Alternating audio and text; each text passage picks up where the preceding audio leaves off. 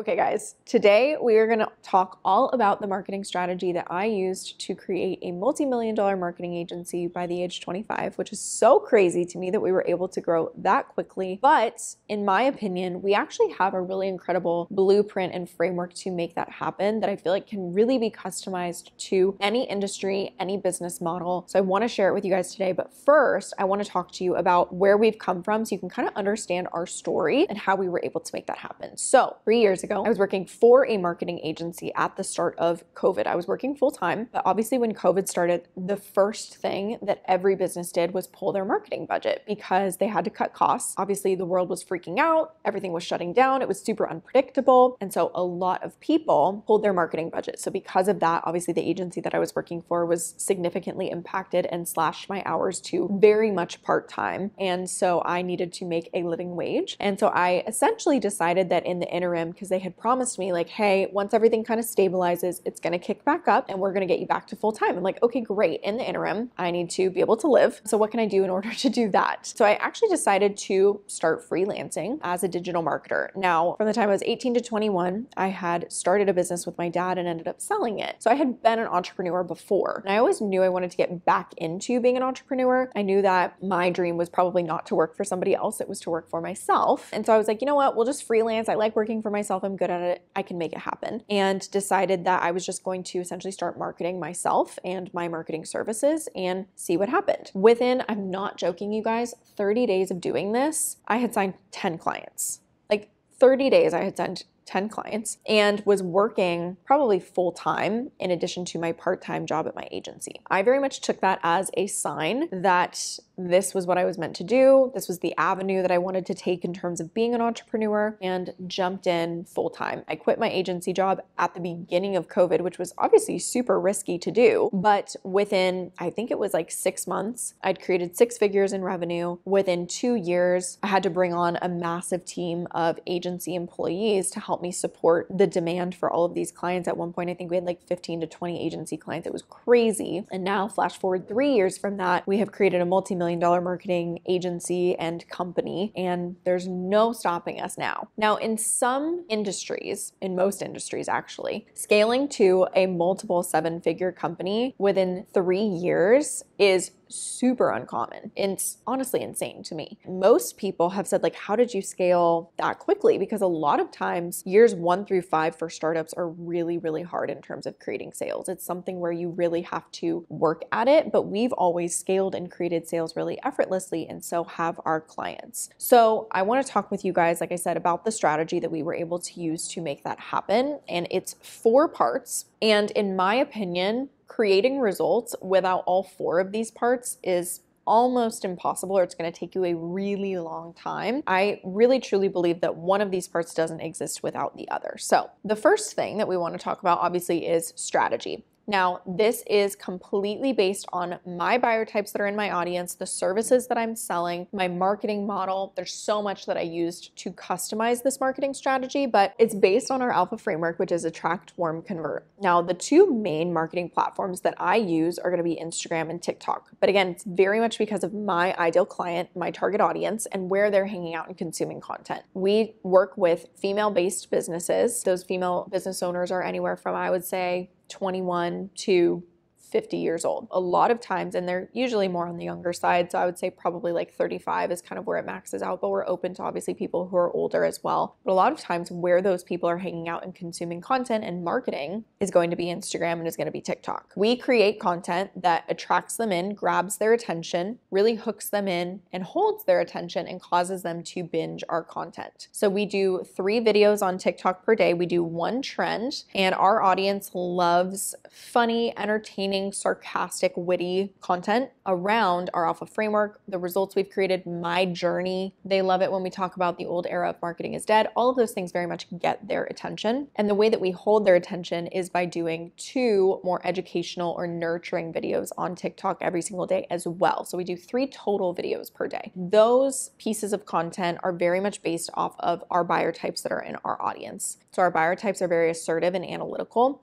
So they really need to see my expertise, knowledge, the team's expertise and knowledge, the results we've created for our clients, not just our own results. And so a lot of the content that we put out is talking about client results, marketing strategies, what we think about different topics within marketing and sales, all of those different things. That is really what activates them. And so we post on TikTok every single day. In addition to that, we sell on our stories every single day, and we post on Instagram every single day. Whether it be a reel, a graphic carousel, any of those things, we create a lot of content that activates our audience to buy. That's that conversion piece. We also create a lot of content that builds trust with our audience. That's that warming piece. So TikTok is very much used for attracting in new leads, warming them up, building trust with them, building brand recognition with them. And then Instagram is very much used to warm them up and build more trust and brand recognition and get them to the point where they know that they're ready to work with us, and then convert them into sales, really push them over the edge in order to get them to buy from us. With that being said, the things we took into consideration to create that strategy was, what are the buyer types in our audience? Who are we trying to sell to? What are we selling them? What are they struggling with? What do they desire out of our services? How do we uniquely meet those desires and solve those problems? And then what else, like what other lenses do we need to put all of that content through based off of their buyer types and based off of what's important to them in a purchase or an investment decision? If you guys are unfamiliar with buyer types, I really suggest you do more research into them. We just did an episode about the 4 buyer types, so make sure you go listen to that because it's going to help you a lot. And I really truly believe it's like the gap that most business owners experience in terms of not knowing the different buyer types or how to sell to them. So make sure you do that. But that was the strategy that we utilized. And you guys, when I say that it has created so much ease and clarity and confidence in our marketing, like marketing and sales is probably the easiest part of our entire business. So if you really know what you're selling and who you're selling it to and how to uniquely position that based off of what's important to who you're selling it to, it becomes so easy to create sales. Okay, so that was the strategy that we used. Now, it is not enough for you to just have the right strategy. If you can't implement that strategy, if you can't implement it confidently, if you can't consistently implement it, you're not going to see sales, right? You're not going to scale. So for us, we really understood we also had to incorporate energy, consistency, and the right production plan in order to scale quickly. What I mean by energy is showing up with the right mindset. And then in addition to that, there is an element, I've talked about this before, of likability to creating sales. So if you show up and you're like, hi guys, I'm here to talk about my products or my services, like no one's gonna buy from you. But if you're like, hey guys, I'm super excited to talk to you today, like whatever your regular personality is, you're showcasing that. If you're showing up confidently and excited to talk about your products or your services or anything that you're talking about for that matter, people are going to like you and trust you so much faster, and you're going to create sales so much easier because at the end of the day, people buy from people. I've said that before, and people have to trust you in order to buy from you. So you have to show up with the right energy. You also have to understand that there is an element of entertainment to marketing, right? At the end of the day, if you're a business owner, if you own a brand, you are an entertainer, you are a content creator. Unfortunately, that's just the way that marketing and sales is going these days. And so you have to get comfortable and okay with that in order to create those effortless sales. And so if you can show up with the right energy of like, I'm excited to create content, I'm having fun with it, I'm entertaining people, I'm providing value, I'm serving my audience, it's gonna be so much easier to create sales. And then in addition to that, the last mindset tweak that I really had to use when I was creating consistent sales or when I was scaling was really getting into that mindset of like, the sales have already happened. Even though they really had, the sales have already happened. So I'm just showing up and providing content. Think of it this way. If you are in a really happy relationship, the way that you interact with people, the way that you show up in your life, you are confident, you're lit up, you're excited, you're happy. It's totally different than if you were going through a breakup, right? It's the same thing with marketing and sales. If you show up as if you are desperate for sales, as if you're struggling, as if any of those things, your audience can very much perceive that. If you show up as if your business is thriving, and I'm not saying lie, I'm not saying they're like, please buy from me. You know, it's just like, hey guys, like I'm just gonna talk about my services or my products today, right? You're casual, you're confident about it, you're having fun with it, and you're giving them an option to buy with you or not, but you're confidently providing the information that they need in order to make that buying decision, right? So the energy is super important. And that's honestly, I think, a really hard part for a lot of business owners to get into is that mindset piece of like showing up as if the sales have already happened, but it's a massive bottleneck for sales if you are showing up in a really desperate energy. So second to last is consistency. It does not matter if you have great energy or the right strategy. If you can't show up consistently, your audience is not going to buy from you because people need to hear about your product or your service 8 to 12 times before they even consider making a purchase or an investment. So if you cannot show up consistently, it prolongs your sales process so much. And on top of that,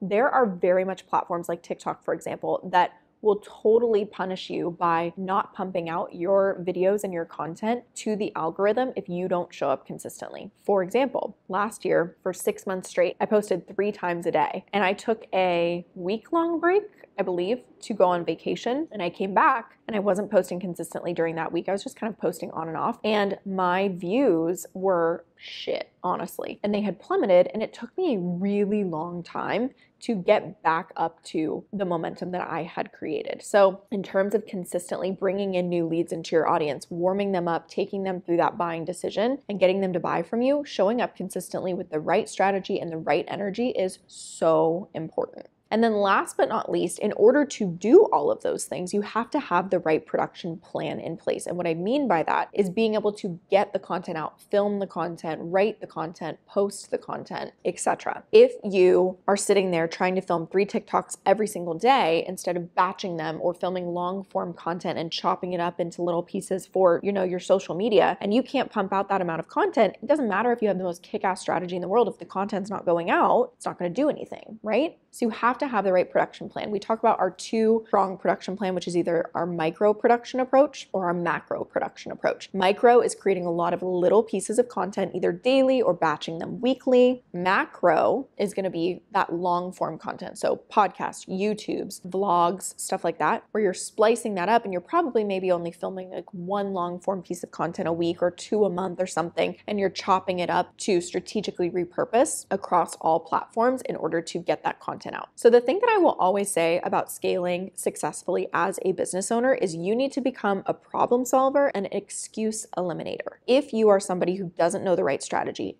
get the right strategy. If you don't know the buyer types that are in your audience, figure it out, do market research. If you don't have the right energy, how can you get into the right mindset? What can you do to set yourself up for success? Because you're not going to wake up feeling like you want to sell every single day. If you can't consistently create content, is your production approach crap? How can you adjust your schedule? So figure out what you need to do in order to have all 4 of those elements in your world in order to consistently get your content out so you can consistently see sales. So you need strategy, energy, consistency, and the right production plan. So if you are not seeing sales within your business, if you are struggling to see visibility or momentum or get new people looking at your brand or your business every day or stand out from the crowd, I want you to look at all 4 of those elements and ask yourself what is missing, if anything, and become a problem solver and an excuse eliminator. And as always, if you have questions about this stuff, you guys, we talk about this consistently on TikTok and on Instagram. So you can follow me there. You can slide into my DMs. I'm always here for you guys. But I hope that you learned a little bit about my story. You enjoyed it. And I will see you in the next episode. Bye, guys.